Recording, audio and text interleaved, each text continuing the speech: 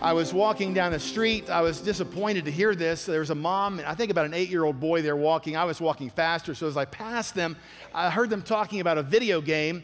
And the boy, I could hear him talking about the game, and he was like all excited. He said, Mom, last night I killed 100,000 people in the game.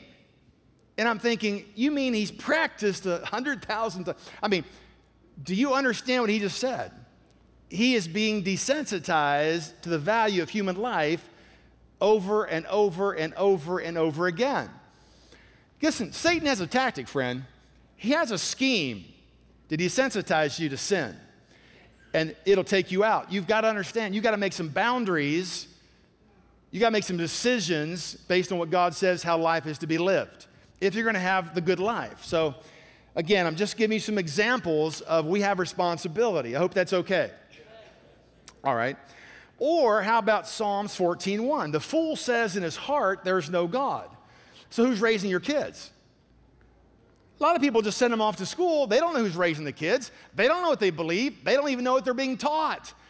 If they don't know God and they're teaching humanism, I'm sorry, there's a lot of great teachers in the system, but I'm just saying that you need to know who is teaching your child and what they're learning. You're their parent. Or how about this one?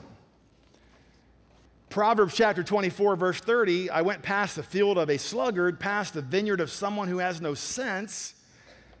That'll stick. Think about that. Has no sense. Thorns had come up everywhere. The ground was covered with weeds, and the stone wall was in ruins. I applied my heart to what I observed and learned a lesson from what I saw. A little sleep, a little slumber, a little folding of the hands to rest, and poverty will come on you like a thief, and scarcity like an armed man. Where does a child learn to work at, friend? At home. We used to call them chores, right? Clean your room, make your bed, you know, they have a whole list, go out and do the yard.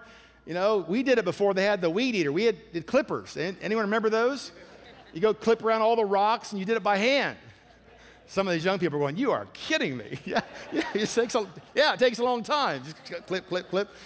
You know, my dad, every Saturday, it was yard day, man, out there clipping and, you know, mowing and all that stuff. We had chores to do. And if we didn't do the chores, we didn't want to find out what would happen if we didn't do the chores. You know, you got to train your children. You got to train them to responsibility.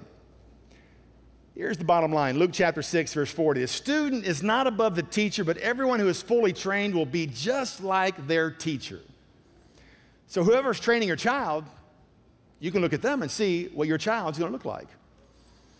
So, well, I don't know, my child is raised in church. Well, we need to identify you have some responsibility. And so it is in life, in church life, in God life. I mean, you have things you have to do. There's things you're responsible for, and you need to know how that works. The word personal responsibility is really popular nowadays, isn't it? Personal responsibility is not really politically correct, is it? You know, interesting, again, there's no condemnation in Christ, so as I tell you these things, you may find yourself in one of the situations. This is a brand new day, friend. Just make a decision that you're going to make some changes, that's all. There's no condemnation. God's just trying to spare you some hard times, that's all. He's trying to help you, that's it. I was at a big conference, probably 5,000 or so people at the conference, and they had a pastor says, oh, I believe the Lord wants to heal people's knees, their knees. So about 100 people walked up front, and that's fine, that's great. Healing, man, healing's awesome. But as they walked up front, I noticed that almost all of them, not all of them, almost all of them were very overweight. You know, if you carry a lot of weight around your knees, it's hard on your knees, you know that. Now, again, I'm getting personal. Okay, I know that. I don't mean to, you know, make anyone feel uncomfortable. But let me ask you a question. Do you think the Holy Spirit tried to deal with that person months or years before that about their discipline? Do you think that this caught them by surprise, or do you think the Holy Spirit was trying to reach them and trying to help them? Obviously. So the point is, I'd like to avoid having bad knees. You know? I really don't want bad knees. So I have my part to play. Now, here's the thing. If you ate 2,000 Twinkies a day and you messed your body up and you repented from it and you came to Christ, He'd heal you. The healing covenant's yours. But why go through all the misery and the problems when you don't have to? You follow me? You don't have to. So we have our part to play in this thing that we can walk in freedom. 1 Corinthians chapter 6, verse 18 says this, do you not know that your bodies are temples of the Holy Spirit? Temples of the Holy Spirit, who is in you, whom you receive from God. You're not your own. Say that, I'm not my own. No, you've been purchased with a price. Therefore, honor God with your bodies. You have things you honor today. You have jewelry, you have things you put on the shelf, you polish, things you have set high so people can't touch them, little kids. You're protecting them, right? You honor things, or you wax your car, you honor it. But you need to honor your body because God needs your body. See, you're the hands and feet of Christ. Satan hates your body. That's why infirmity is so rampant in the earth, because he's trying to stop God from moving in the earth realm. And the way he does that, he's got to stop your body. If he can slow or stop your body, he's got you. He's made you ineffective.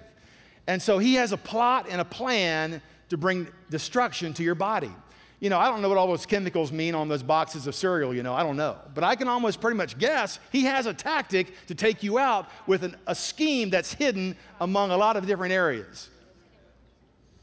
We need to be wise. That's all I'm saying. We have responsibility to know what we're putting in our body. We have responsibility to do it like God says. We have an instruction book. He gave us a book. We don't have to guess. He's given us a book of life. This whole book is about how to live life and how to live life with Him. And we need to understand that it's for us. He's not against us. He's trying to help us.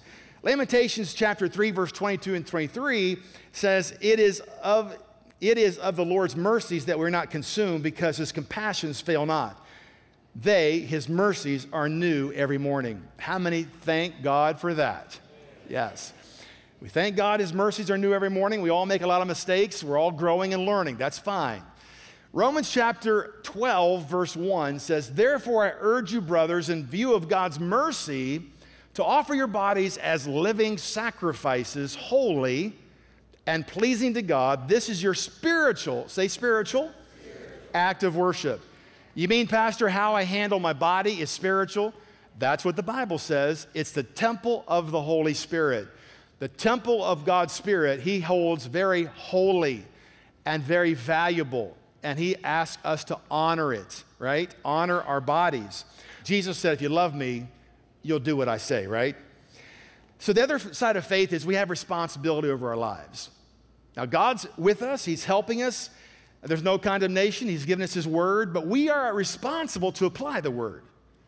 We're responsible to dig into the word. The Bible says, seek first the kingdom of God and His righteousness. It means learn how His kingdom operates. Righteousness means learn what He says is right. Learn what He says, how life should be lived. Seek first the kingdom of God and His righteousness, and all these things shall be added to you. But you're responsible to understand, to seek, and to find out how it operates. 1 hour on Sunday morning, friends, not going to do it. You've got to dig into the Word of God.